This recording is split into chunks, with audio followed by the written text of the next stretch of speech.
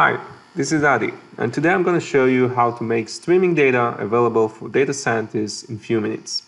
We're going to collect data into Iguazio time series table from an existing Kafka stream, and then create a quick Grafana dashboard and access the data using Python code from Jupyter Notebook. The idea here is to have data scientists getting real-time and fresh data into their data science environment, where they can immediately start working with streaming datasets. So first of all, we need to create a time series table. So I'm going to the services view and then to the shell service. I'm using TSDB CLI. Need to specify the container name, table name with the full path, and then the sample rate. Now if I go back to the data services view, under container users, folder Adi, I can see my new TSDB tab, so it's ready for data ingestion now. I need to go to the services view again and create two services. One is TSDB functions. This service creates nuclear functions for ingesting data into our time series table. And the other one is Grafana for visualization. So click on new service, select the TSDB functions. No need to change anything in the resources setting. Just select the container name and enter the full path of the TSDB table that I created earlier. Click on Create Service. Then the other service is Grafana. So here we just need to enter the user for accessing the data from Grafana. Click on Create Service and then click on Apply Changes. Now that the TSDB function service is ready, I can go to the functions view. Under projects, we have this new TSDB functions project. And there are two functions that were created by the TSDB function service. One is a query function and the other one is the ingest function. I just need to copy the name of the function as we're going to use it later on.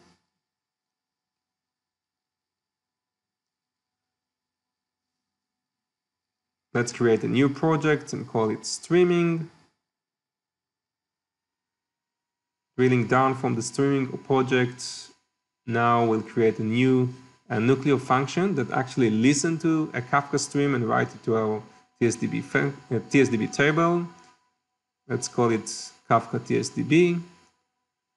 We can choose an existing template, search for Kafka templates. We have two of them. One is Kafka to TSDB and the other one is Kafka to KV. Click on Kafka to TSDB. Enter the Kafka URL, including the port. Enter the topic name.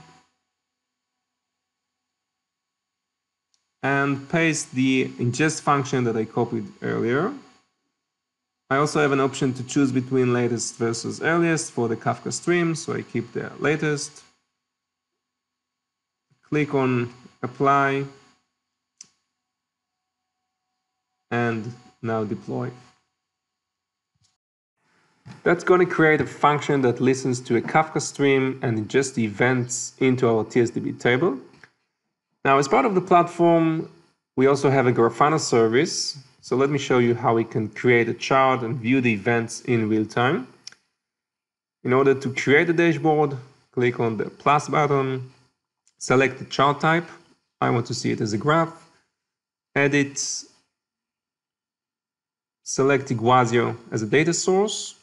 There are two data sources, time series and table. So we'll be using the time series.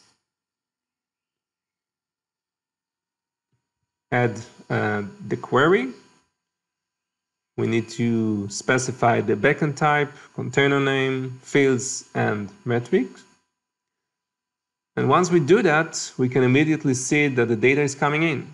In this case, we're looking at a specific metric, and we can also see its labels.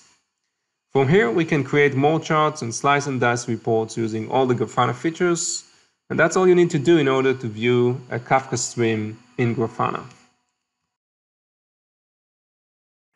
Going back to the services screen in the main dashboard, let me open up Jupyter, and I'll show you how you can work with this TSDB data from Jupyter using Python code. I'm using this library called Frames. I just need to set up the Frames client and run this simple code that fetch the data from our TSDB table. Now that we've read it as a data frame, you can use pandas and work with this data using your favorite tool. We have a full-fledged data science environment with all the popular Python libraries, so you can play with the data during data exploration or training, and you can work on a real-time data set as well. That's it for today. Hope you enjoyed it. See you next time.